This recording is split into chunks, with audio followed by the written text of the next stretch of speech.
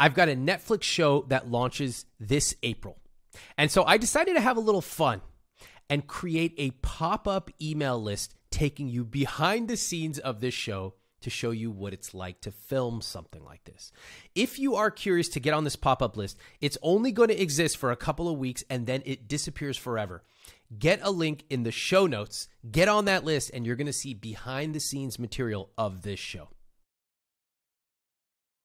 Today, I get the chance to go into detail on lots of questions about money, including how to stop feeling guilty about spending it, how to deal with peer pressure around your finances, and what to do if you worry about investing. These questions that I'm going to feature today come from my money coaching program. A few months ago, I launched this program, and we've got hundreds of people. We've got this thriving community where people ask questions of each other and they share these amazing stories. And then once a month, we do a live Q&A. So if you have ever wanted to ask me your money question and get an answer back, this is the place to do it. Now today, I'm going to answer a bunch of questions that I couldn't get to in our last session. I thought it'd be useful just to share it with you as well. If you want to join the money coaching program yourself, I would encourage you to go to iwt.com/moneycoaching.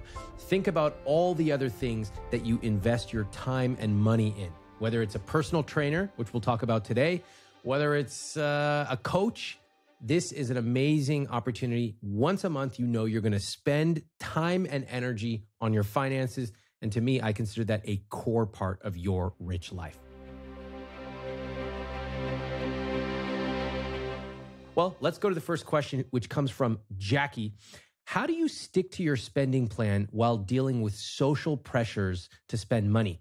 For example, friends wanting to go out to eat when you did not plan to spend money on dining out.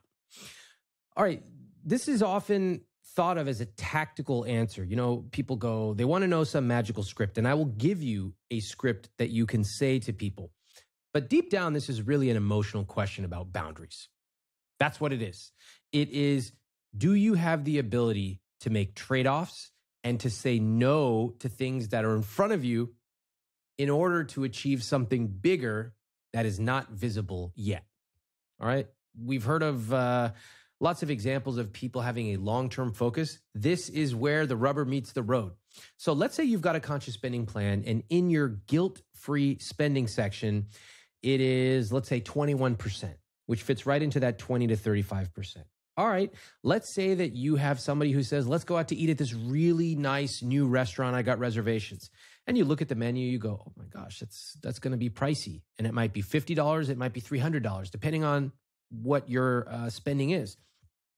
Well, you've got a decision to make. And you actually have lots of options. So you can say yes, and you can simply not go out to dinner the next 2 times. Okay, you can make a trade-off. You can say, no, I can't do that. You can ignore the numbers entirely and just go and hope it will all work its way out. That's what most people do. All right. Those are really, if you boil down your options, that's what you can do. So your first question is to say, what is my North Star? What is my rich life? If eating out at these awesome restaurants is part of your rich life, fantastic. If it's important to you and you can afford it, I think you should do it. If, on the other hand, you say, yeah, I like to eat at a nice restaurant, but what's more important is to be able to get a new car because I'm worried about mine, or to be able to invest a certain amount because I want to retire early, well, then you have a decision to make. Ultimately, as I said, this is about setting boundaries. If you set that boundary, then it's very straightforward as to what to do next. If you go, yeah, this is part of my rich life, and yes, I can afford it. I've already planned for it in my spending plan.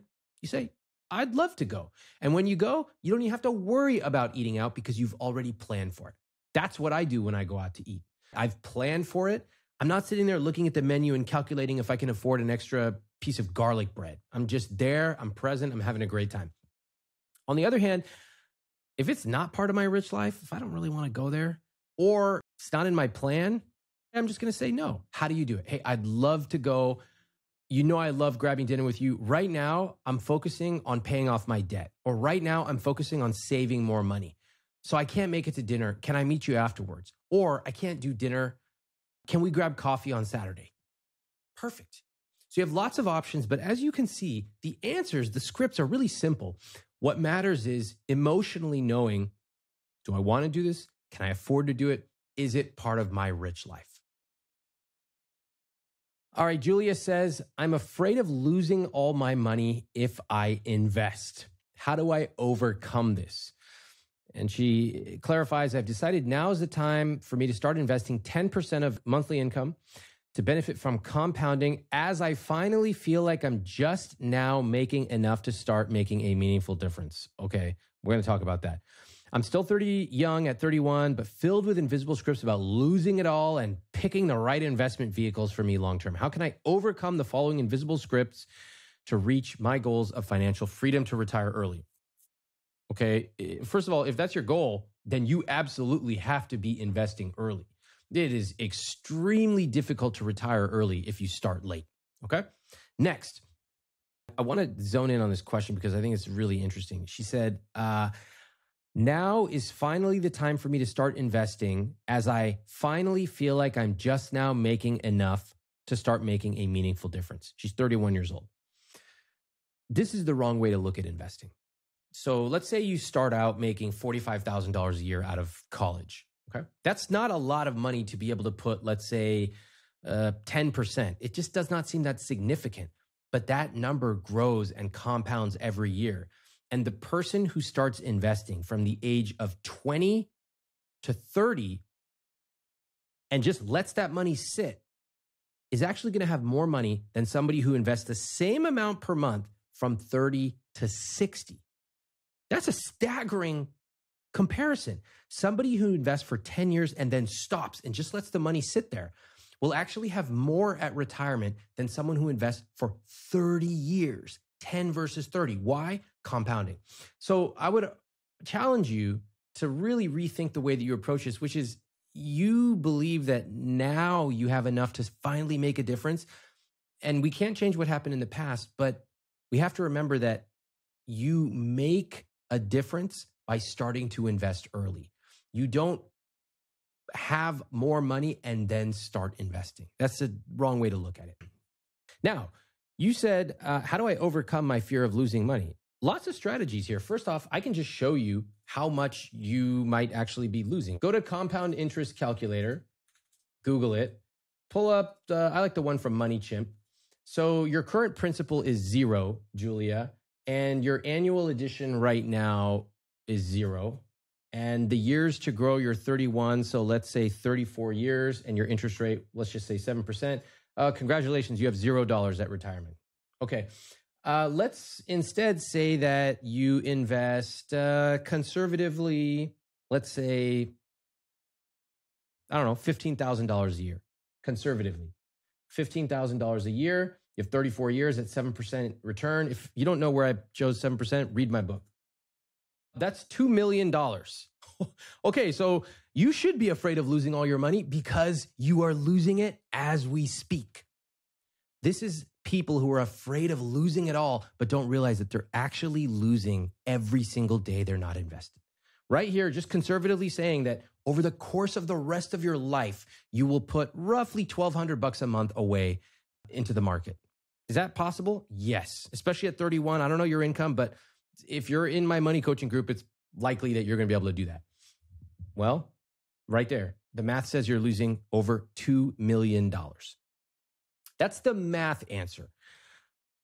For the 3 nerds watching this who, just decided to pause their Monte Carlo analysis and put their 10,000 spreadsheets aside to watch this, they're like, oh my God, that's so persuasive for me. Nobody else really gives a shit. Okay, I get it. Math alone is rarely persuasive. So let's talk about what else is going on. This idea, this fear that you have of if I put my money in the market, that I could lose it all. Well, we've already talked about the fact that you're losing a little bit every single day.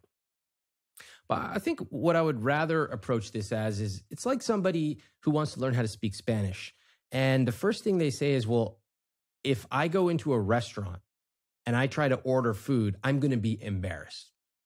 And the teacher says, yeah, right now we're still learning, me gusta patinar. We're learning the most basic stuff. We'll get you there. And if you go into a restaurant soon enough, yeah, you might be embarrassed, but It's fine. You can always recover from those mistakes. It's no big deal. And over time, you're going to get better and better and more comfortable. Soon, you're going to be able to go to a train station and ask for directions and more. That's exactly how it is with investing. You can manage your risk in so many ways. You can start out with just a little bit of money first, $100 a month, or depending on your income, $1,000 a month. You can also invest more conservatively. I love target date funds. I think they're absolutely fantastic. But if you go, hey, I feel like I want to keep extra cash just in case, okay, you could keep a higher than recommended cash amount in your portfolio.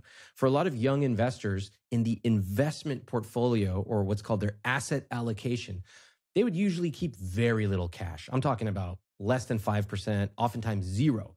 You might say, you know what? It makes me more comfortable to keep 10% of my investment portfolio in cash just because those variations on a monthly basis really freak me out right now. Okay, fine. You're going to lose a little bit of money in terms of investment returns, but whatever, it's fine. Over time, you get more comfortable and you can drop that number from 10% cash to 9% to 8%, et cetera.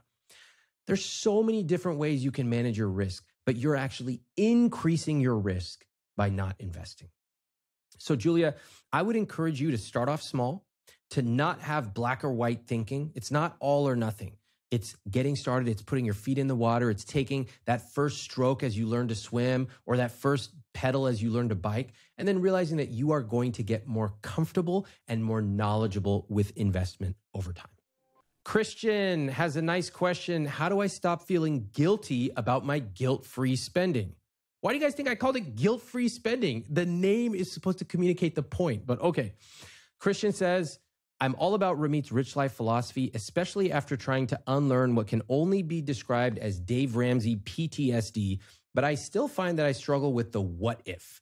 I find that I will buy something I value guilt-free, but soon after, I can't seem to shake the thought of, well, that money could have been invested or saved, or you'd be so much further along in XYZ self-talk.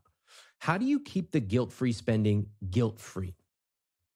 Well, great question. Very common, as you've heard from people on the podcast. Even people with millions of dollars still feel guilty. I do this in two ways. I'm going to give you a simple way, and I'm going to give you a little bit more of an advanced way. The simple way is that when I spend money on my guilt-free spending items, they are things that I absolutely love. Like for me, I love spending money on convenience. I love spending money on clothes. And when I'm putting on this beautiful coat that just feels absolutely amazing to me, I'm not thinking about, oh my God, this money could have been put into my investment portfolio, which could change my portfolio balance by XYZ%. No, I'm just thinking, God, I love this coat. This was the most amazing purchase. And at a lower level, I don't have to worry about the rest of my portfolio because I already allocated money for guilt-free spending. That coat was allocated. So that's the basic level, which is I would encourage you to really think about the things you say you value. Are they truly the most amazing version of what you can buy with the money that you've allocated for your guilt-free spending? Okay, meaningful. Meaningful does not have to mean more expensive. It could mean you're packing a picnic and you're inviting your friends and taking care of everything. It could mean that you're surprising your niece and nephew with some sort of, Lion King performance or whatever. It's totally up to you, but meaningful. The second and more advanced concept that I want to mention to you is the concept of enough. Christian, do you know what enough is? Most people do not. In fact, I only know one other person who I asked, do you have enough? And he said, yeah. And he happens to be an I Will Teach You to Be Rich reader. It is very difficult to know how much is enough from a financial perspective, but also how much is enough emotionally. I have enough. I feel very fortunate to have accumulated what I've accumulated and to have done it the way that I want it. If you don't know how much enough is, both financially and emotionally, then you will often feel guilty about not doing enough. That's the frank truth. Because if you don't know where the race ends, then you're always going to want to keep on running. And if you stop to take a break, You're going to feel guilty because you don't actually know where the finish line is. So part of living a rich life is critically knowing what enough is. And what your rich life is live today and tomorrow. That means you should be spending on some guilt-free stuff. And you should also be saving and investing for a future. I'm not expecting you to know the perfect number, although I would like you to know it within, let's say, a few $100,000 at least. Those numbers can change, but at least know that. And then emotionally to say, gosh, here's my perfect day. If I wake up, I want to do this. I don't want to have to do that. This would be an ideal week for me. And you should remember that you may never reach that goal, okay? But it really is the journey and the intention of setting that goal that really matters. That really is, in a nutshell, what a rich life is. So, Christian, I gave you a basic answer and I gave you a more advanced answer. I'd like you to really chew on that. And over time, you will build the skills to know how to manage those feelings when it comes to your guilt-free spending. All right, thanks for the question. All right, I want to highlight something that came from our money coaching program. So we have this amazing Slack community in the money coaching program. And people are always in there. There's tons of different channels, and they are helping each other with their money questions. You know, some people will say, how do you help your kids build credit? And another person might ask a question like, what does everyone's system look like to save for holiday gifts? And I have to tell you guys, I love eavesdropping on this group. I'm in there. Sometimes I'm chatting and I'm liking everything. I love what I see. So I want to share this amazing comment from one of our students, Tristan, sharing this amazing thing that he did for his brother and sister-in-law. Here's what he wrote. My brother and his wife have young kids, and recently I learned they've not been on a date for over a year. Tomorrow, I'm sending them to the movies to see Avatar 2, which is what they most wanted to do on a date, while I look after my two nephews. Rather than just getting the movie tickets, I decided to go all in. Previously, I think I would have just purchased the tickets only and done free or cheap stuff while babysitting. By thinking about my rich life and how much it would cost to really go all in, I realized it was ridiculously reasonable.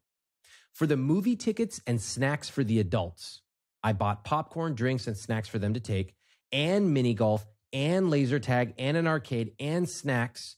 For all of us, it's only about $200. And that will make it special for everybody. I'm also pumped as I love hanging out with my nephews. To me, it's not really a big deal, just sending my brother and sister-in-law to the movies. But to them, it means a lot. So that's been a huge win from this program already. Wow.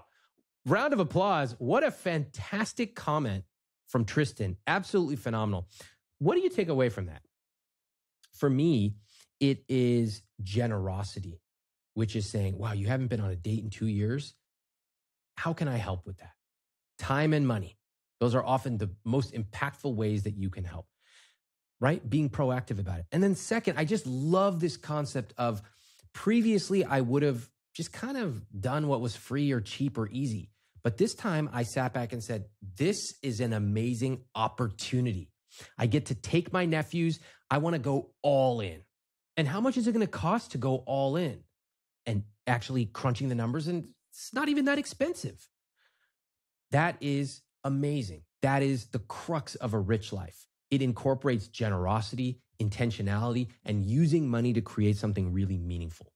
So I want you to think about this as you think about the next time you eat dinner, the next time you're buying a card for somebody for a gift or, anything like that. I want you to think, previously, what would I have done? I might have just gone to the Mexican restaurant and gotten takeout and brought it home in a plastic bag. What could I do to make this absolutely amazing and memorable? There's a Mexican restaurant close to us. Maybe you could go there and say, hey, I know you've got 10 salsas and usually, I only get one. Would it be possible for me to pay $10 and for you to pack all of those salsas for us? What a nice surprise if your partner happens to love salsas. Okay. The point is, just ask yourself, what would it take for this to be magical? That is a fantastic question that can make your rich life bigger, richer. It doesn't always have to cost a lot of money. Sometimes it does, but it shifts the focus from minimizing how much you can do. Oh, I only want to do free stuff. I only want to do easy stuff, to making it more meaningful. So Tristan, I really want to thank you for this comment. I hope you had an amazing time. That was awesome. Mike says, should I use my savings to start my own business? I've done a good job of saving and investing so far, but am now using my savings as I start my company. What's the best thing to do money-wise during this time period? All right, let me start by saying the ideal thing to do. And then, Mike, I'm going to answer what you should do. So the ideal financial strategy, if you are thinking of starting a business, is to start saving before you leave your job. And in fact, I help a lot of people start businesses through our Earnable program, right? That's even if you don't have an idea, we help you find a business idea, and then we help you find clients and customers and really scale that up. We have lots of people who have launched multiple six-figure businesses, even some seven-figure businesses from our business programs. One of the things I always encourage is, if you have a job and you like it, stay with the job, do this on the side, start building up a little client base, a little income, and then you can create a rule for yourself. Like back in the day, my rule for myself was I was not even going to consider leaving my full-time job to go run my business full-time unless my business made more than my full-time job 3 months in a row. Okay, that's a pretty high bar because 3 months in a row, sometimes I went 2 months and then I had to reset. You choose whatever works for you. At the same time, if you want to be really conservative, I would start cutting my costs and putting extra money into savings. You've heard me say before that one of the key differences between living a rich life and everybody else is that people who live a rich life plan before they need to. So if you were thinking about starting a business, the ideal scenario is to start planning way ahead of time. Start the business before you quit your job. Put money aside every single month so that when you quit your job and you go full-time on this business, obviously it's going to be tough. Sometimes things go up, sometimes things go down. You're going to have a nice little buffer.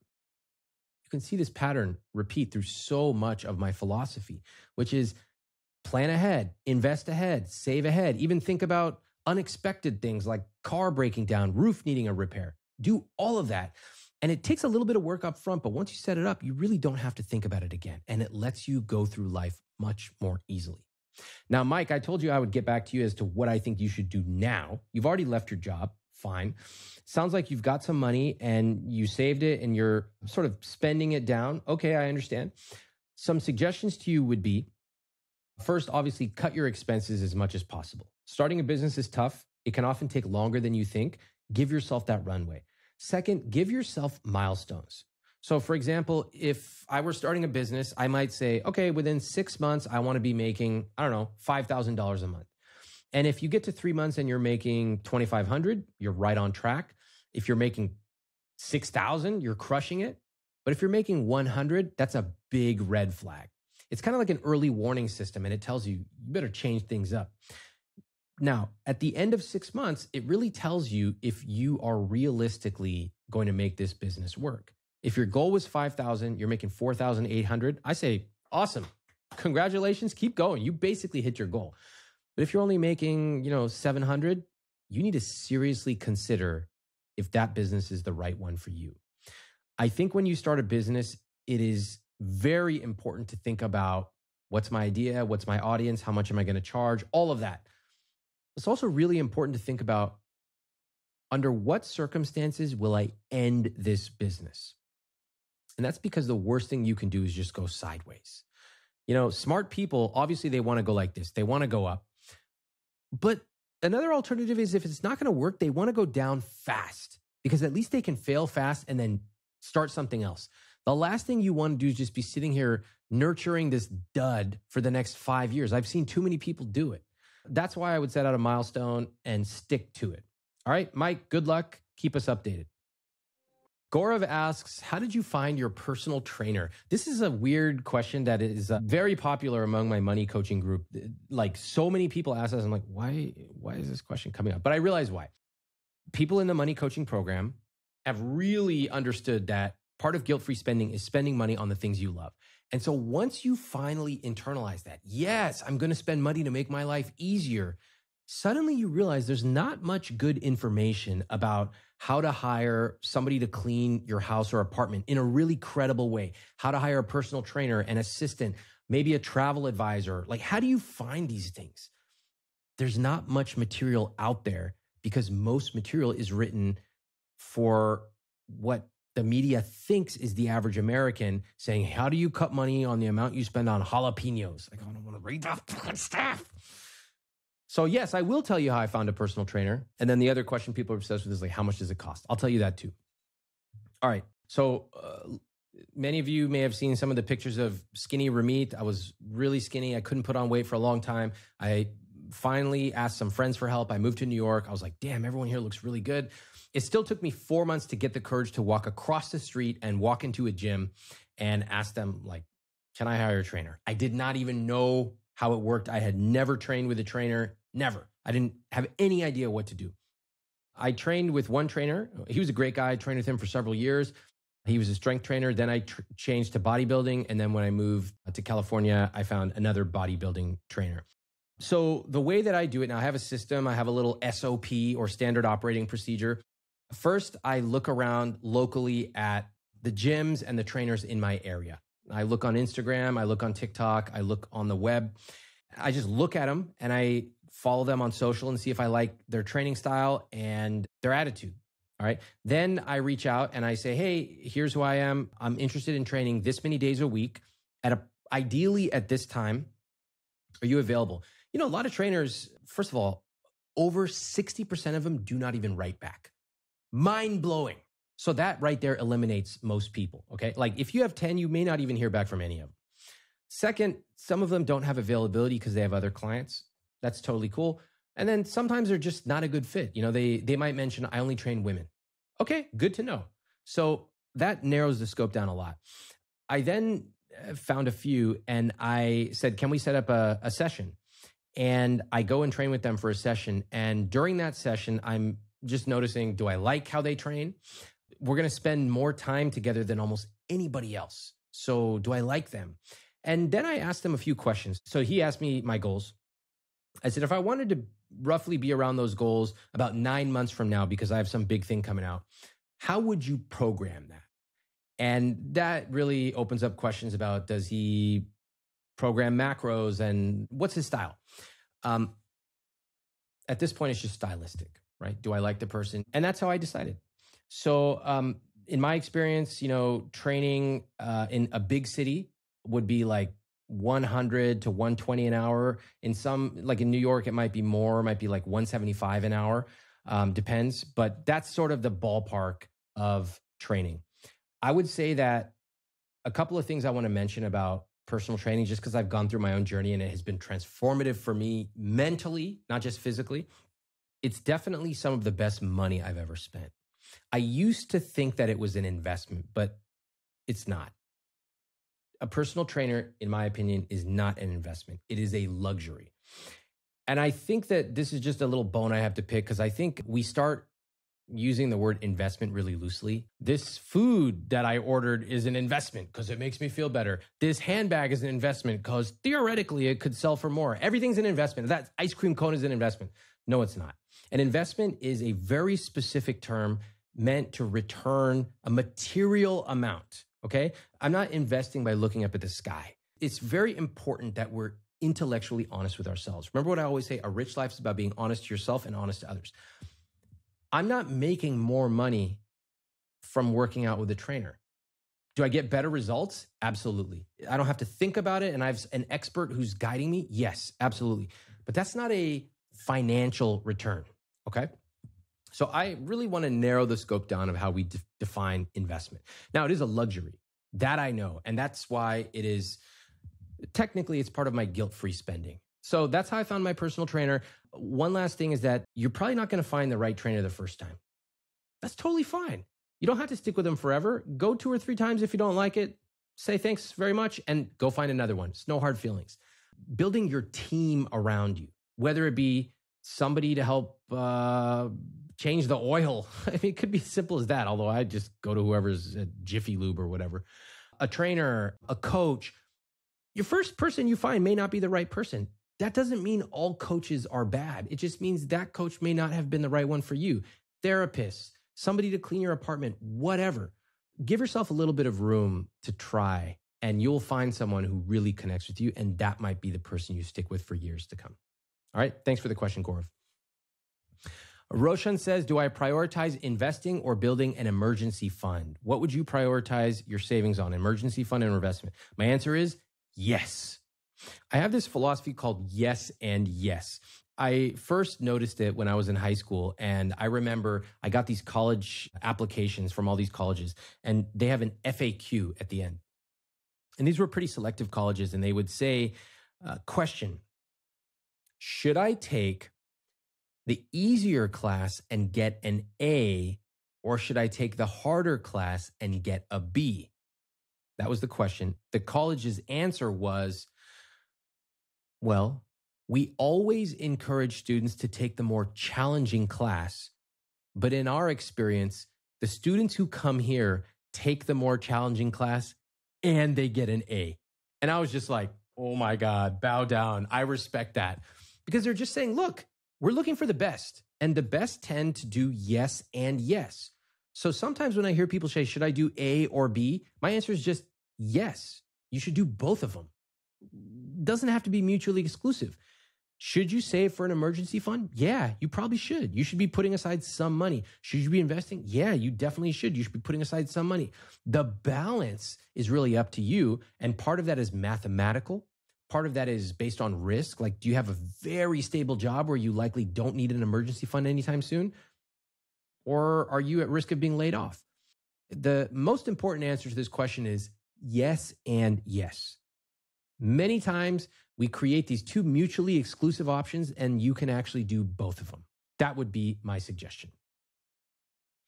Jen asks, what do I do when my partner refuses to talk about money? I'm really struggling with my husband's tremendous resistance to talking about money in any way. His business tanked during the pandemic, and he keeps thinking it's going to come back without him putting any significant effort in. Like it'll all, quote, just go back to how it was. Anytime I want to have this conversation or work on a CSP or even just dream about things, he just shuts down. When your partner literally won't even entertain the conversation, what do? He won't even get into a discussion about fun things we could do with money. 2 exclamation points. This is a common question, and it's really frustrating. It's one thing if your partner has a little bit of credit card debt.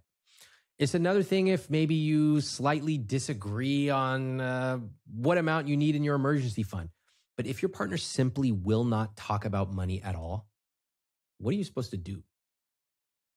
I actually think that this is one of the most frustrating and potentially deal breaker things that a partner can do. Most partners can work through a lot, but you can't do that if they won't even talk about it. There are several examples in my podcast of couples where one partner will not talk about it. Now, let me say this, first of all. The fact that they come and agree to be on my podcast means that they're at least willing to talk about it in some way. There are couples, one person reaches out and we'll reach out and be like, yeah, Ramit would love to talk to you. And then they go, oh, I checked with my husband and he's not actually willing to come on. And I go, that's like a really bad sign. And it doesn't have to be with me, but it's got to be some way where you can find to talk about it. So let's start with some options. The two of you could talk about it. That's obviously not working, Jen. You could get a therapist. I think that would be a fantastic option. You could sit down with my journal and just dream. But if he won't agree to any of those, you're in a really tough position, right? And I would say that. I would say, look, I'm going to write you a letter because I think that I want you to have time to digest this, okay? And you could just tell him, it's really important to me that we talk about our rich life. I know that right now things are tough with money. I know that things are tough with your business, but that's why I'm here. We are partners. And sometimes in life, things are going to be tough for you, and sometimes they're going to be tough for me. That's why we're in this relationship, so we can lean on each other. But it makes it really tough if you won't talk to me. And I need to be able to talk to you about money. I need to be able to talk to you about what's going on in your business. Is there anything I can do to support you And what are your plans? I need to be able to dream about money because I have to know that we are working towards something. If you're willing to do that, I will meet you anywhere, anytime, and we can talk about it. But if you're not, then that's a really serious matter. And we're going to have to discuss that. Please let me know. Let me know by the end of the week. Or even more specific, let me know by Friday evening. I say that because, first off, writing a letter or an email or something where he can take it on his own time might help. People feel very confronted when they're not doing well with money and somebody else tries to bring it up. Second, I love starting off a message by reminding them, look, I love you. I know that things are tough right now, but that's why we have each other. And I really believe that. In a relationship, somebody might get laid off. Somebody might be home with the kids or taking care of an elderly parent. There's always going to be a time where somebody is struggling with something. That's life. It's good to remind your partner that that's what you're there for and you want to engage. That last part is also very direct. It's like, look, this is what I need. And if you're not willing to do that, then we need to have a more difficult conversation. And that difficult conversation is really going to them and saying, look, I thought you were going to get back to me by Friday. I made it really clear what I need. I didn't hear back and I'm disappointed. So do you want to change that? Notice that you're now putting it on them. And if they're going to give some runaround and some stuff, and you just say calmly, I understand that. Do you want to change this? Put it back on them. Do not take the ball, hand them the ball right back. If they do, and they demonstrate it by saying, okay, I'd like to set up a time to talk on Tuesday. I have a lot on my mind, but I need to put it down on paper. Fantastic. That's an awesome move. Yes, I'd like to go see a therapist. I just can't seem to get the words out myself. I need some help. Fantastic. If they say no, if they say things are going to go back to the way they were, I just need more time, that's not acceptable. That's when you really have to start thinking to yourself, have you actually tried every single thing you could? Sounds like you have.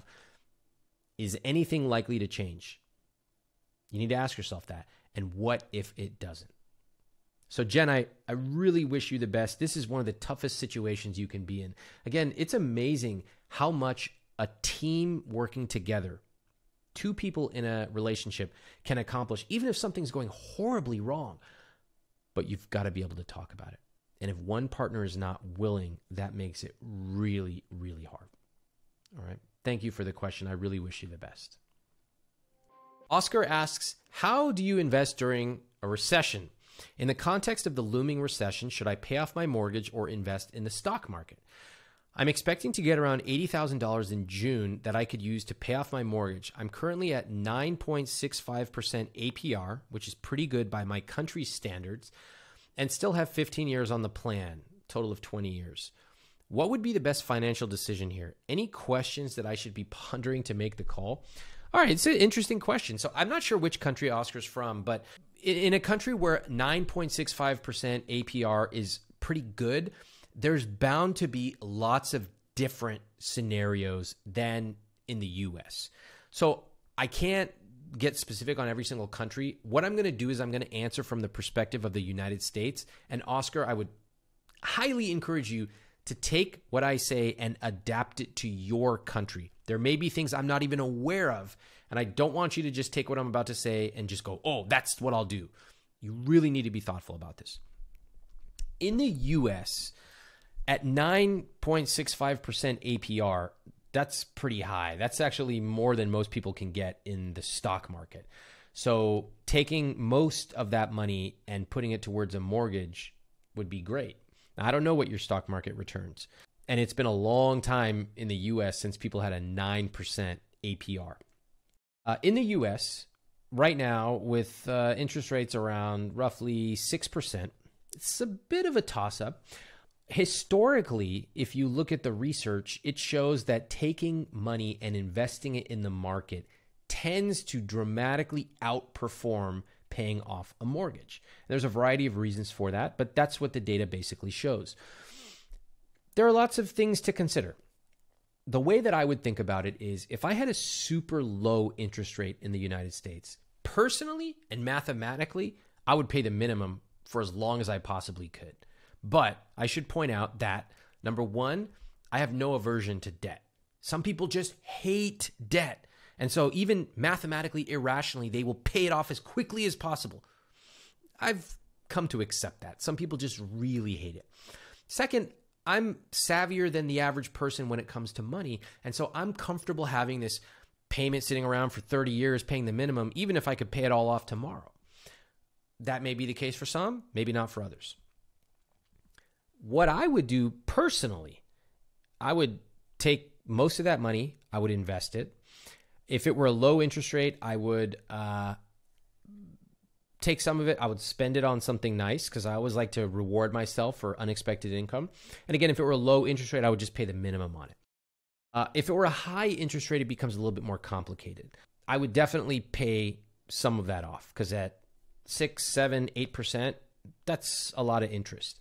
I would also invest part of it. I think it's really important to create a habit where when you get money unexpectedly, you spend some of it and you also invest some of it. I think that is so important because for the rest of your life, you're going to be encountering unexpected income. Maybe it's a tax refund. Maybe you got a raise, inheritance, whatever. And if you have a general rule, gosh, whenever we make unexpected income, we take, 80% of it, we invest it. We take 10% of it, we have a blast that month. And we take 10% and we just keep it in savings for whatever. That's a really nice rule. You can adapt that for whatever you want.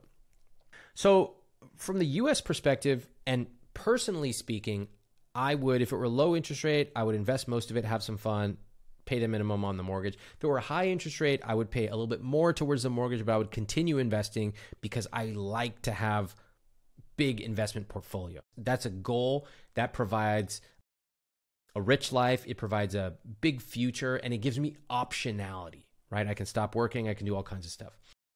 That's my answer. Oscar, there's no clear answer for you. You have a 9%, 9.65% mortgage. I don't know what country you're working with, and I don't know what your stock market returns, but those are some of the ways that I would think about it. It incorporates the math. It also incorporates your emotions towards debt and your level of sophistication with money. All right, let me know what you decide. I'm curious. All right, here is a post that I loved in our money coaching Slack community. Heather asked this question, and you got to see the answers because they're just a fantastic example of the community in this money coaching program. And just as a reminder, you can join money coaching by going to iwt.com/moneycoaching. Heather writes, I would love some guidance on how to encourage my husband to dream bigger on his rich life. He has little dreams that are fine, but I feel like he's really shortchanging himself on what his rich life looks like. For example, we're saving for a down payment on a house. I have dreams for it. Like I want a big garden so we can host big dinners for our family and friends outside amongst the flowers and veggies. I want to build a big coop for my chickens. And I want either a separate studio or a room with lots of space and windows to do my photography in. Oh, beautiful. My husband's dream for our future awesome home, a dishwasher. Period. I'm like, babe, whatever house we have is absolutely going to have a dishwasher. What else would you like? And he's just like, he just shrugs. He's the sweetest person on the planet and deserves so many amazing things. I want to show him that it's not only okay to dream big, but then I support him in that. What are some conversation starters I can use to help pull him out of the a dishwasher is my only dream mindset? All right, this is a great question. But what I love even more is how supportive our community was with recommendations for Heather. Here they are. Stephanie said, hi, Heather. Is he that same way about all aspects of life or just housing? It could be that he's someone who doesn't really care much about physical living spaces, so a dishwasher is the true extent of his housing dream. But maybe he loves travel and would love to take an extended trip overseas next year. Or he loves cars and dreams of owning a luxury vehicle or hiring a house cleaner every week to help save him some time. Has he read any of the money coaching library about money dials and a rich life? I'd probably start there and ask him about areas of his life that he gets excited about. That's a fantastic comment from Stephanie. We should remember that we are not here to force our vision of a rich life on anybody. This is a great example. I don't want a chicken coop in my house. No way. But I totally love that this is what this couple wants. That's awesome. Your rich life does not have to be mine. In fact, your rich life is yours alone, not your friends, not your parents, not mine, not anybody's. And the more you develop your rich life, the more it should fit you like a handmade glove. That is what we are aiming for. So I like that Stephanie reminded Heather, hey, Maybe he just isn't really into a house. That's okay. Amelia says, this is so funny. My partner is very much the same, very tight spender and finds it hard to dream. What helped me was quickly running through the bucket list exercise with him from the coursework and then trying some reverse tactics, like what do you hate doing? And for him, it turns out yard work. So that'll always be contracted. Or what did you really dislike during your childhood? Turns out he was always made to do yard work. Or even if you were 90 years old and you look back on your life, ... That's a very, very good way of using the material in money coaching. She continues, it also could be a case of him not equating money with the things he feels he enjoys or needs. One part of my partner's rich life that we've just uncovered is the ability to spend 1 to 2 hours a day just alone in his office recharging his introvert batteries. Right now, that's not something that costs money, but in the future when there are kids involved, it must just cost something. So maybe asking questions about how he'd like to spend his days could be quite revealing. Fantastic advice and a great example of how supportive the money coaching community can be. You know, you could spend your entire life agonizing over one money question and get it answered in about 15 minutes in the community. So go to iwt.com/moneycoaching. I'd love to see you in the program. Amy asks, everyone is talking about the Chase Sapphire card. How do I know if that's the one I should get? She writes, there was a mention that it's good if you have a higher income. What does that mean exactly? Is there a number? What do you like about the card? Right now we have an American Airlines MasterCard. Okay, so I have a Chase Sapphire Reserve. It's a good travel card. It's really good. Pricey relative to the market. I think the annual fee is $600 or $700 a year, ballpark. But I'll just give you my general philosophy on credit cards. First of all, I believe in simplicity. So I'm not opening up 50 different cards and churning them. I just personally, that's a waste of my time. Okay. Second, each additional card that I open up is one more thing I have to maintain. It's one more email that I get. It's one more opportunity for, oh, did we pay that off? Even if it's automated, or what happened to the password? It's just one more thing in my life. When I've said this before, some people kind of roll their eyes. They go, how hard is it to open up the password manager? It's not a big deal. But I go, fast forward 10 years. You wake up, you're looking at your calendar, and it's just full of bullshit you don't want to have to deal with. It's like, clean the gutter, change the password, fix that broken table. And I'm just like, this is my personal hell. To have just a bunch of dangling to-dos that I'm going to need to maintain. I don't want it.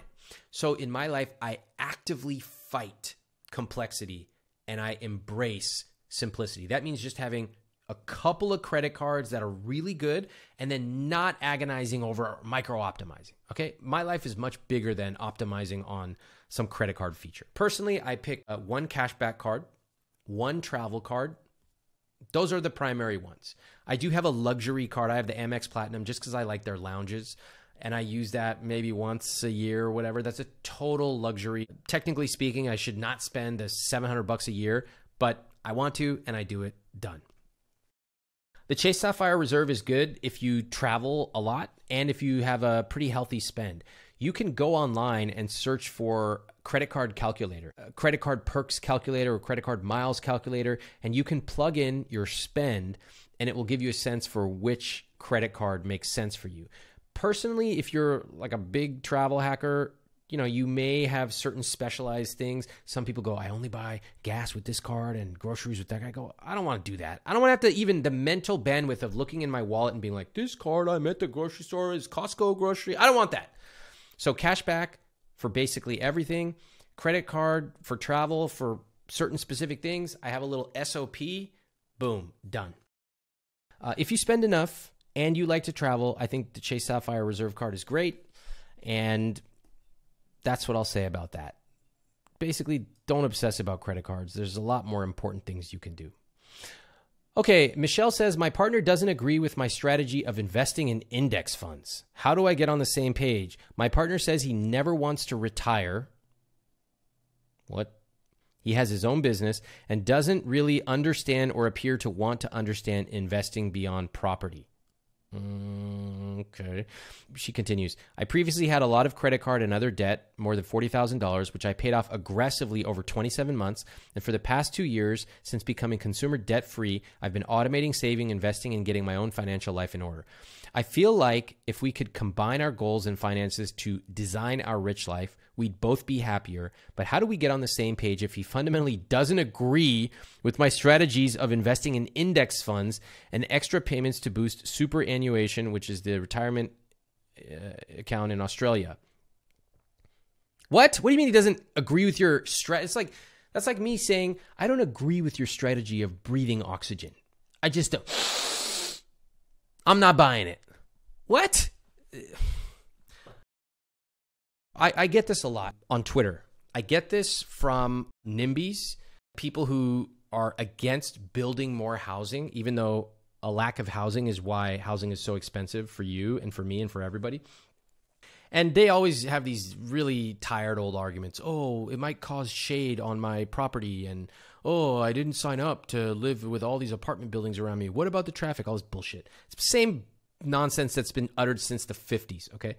And I let them say their piece, and then I just trap them, right? I just verbally trap them because this is the joy that I get in my life. I go, okay, what would you suggest? Put it back on them. And they never, ever have an answer. Never. Okay? Sometimes the single best thing you can do is simply take yourself out of the role of trying to be the convincer and say, okay, you convince me. Tell me what your plan is. And hold their feet to the fire. Well, hey, you said that we have a housing problem. Okay, so what's your solution? And they're going to give you some bullshit. You go, okay, I understand that. What's your solution? Now, I know it's a little aggressive. You may want to tone it down for your husband. But if he, quote, doesn't agree with index fund investing, okay, what's your solution? Show me. Show me the math. Show me how it compares to index fund. And you tell him, look, he's going to push back. Well, that's a lot of work. I don't know. I don't have time. You say, look, we're talking about our finances for the rest of our life. Surely you have time to make up a simple Excel model, right? Because you don't agree with what I said. So show me. Take the responsibility. I'd love to learn. Eyes wide open. If you've got something better than index funds, I would welcome it. Put the responsibility on him. What you will quickly find is that it's really easy for people to go like this. I don't like that. That's not good. That's wrong. They're nitpickers. They nitpick everything.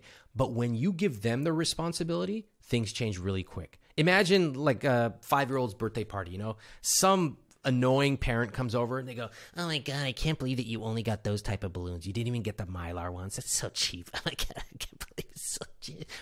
What kind of mother are you? And then you go, okay, well, I really appreciate the feedback. I'm going to kill this mom. I really appreciate it. My daughter's birthday is next week. You seem to have a lot of really great opinions. Could you plan it for us? What would you do differently? How would you think about the budget? And how would you prioritize having enough pizza for all the kids versus those Mylar balloons? How would you plan that out? You've done that before, right? Open eye. Hey, maybe she actually has a better answer. No, she doesn't. But you can allow for the possibility. This is the same strategy that I want you to use here, which is, look, if you disagree with me, that's totally cool. But you've got to show me a different and superior option. It is not acceptable to simply say, I disagree, without having a specific plan that convinces me. All right, that's how you do it. Honestly, Michelle, it's going to be a really tough battle for you. I have to say, somebody who simply says, I don't agree with investing. We actually had this on our podcast, now that I think about it. I think it was a couple in Denver. One of them just did not agree, but as it became clear, they were more interested in property. They didn't really actually understand investing at all. They didn't understand some basic concepts of diversification, etc. And you should listen to that Denver episode. It's Denver or it's Colorado. And it quickly became clear that one person was basically saying, like, I feel more comfortable with this, partially because I don't understand that. So, Michelle, listen to that, and I really wish you the best on this. It's going to be a tough challenge ahead, but I have some confidence that you can do it. All right, I really love these questions that I keep getting, and I want to keep answering them for you. I draw these questions from my money coaching group. We have hundreds of people just like you who follow my podcast and read my email newsletter and follow me on social. And they decided, you know what? I don't want to try to do this on my own anymore. I want to surround myself with hundreds of other people who are going through the rich life journey together. I want to be able to ask questions 24/7 in the community and get answers. And I want live Q&A with Ramit. So I would love to invite you in this program. Try it out. Try it out for a month, although I really want you to commit to doing this for a long time. Every month, I talk about doing a rich life review. This money coaching program once a month gives you an excuse for you solo or you and your partner to come, grab a glass of wine, and let's talk about a different topic about money every single month. You can join at iwt.com/moneycoaching. That's iwt.com/moneycoaching, and it will help you really supercharge your journey towards your rich life. Thanks for listening, and thanks for watching.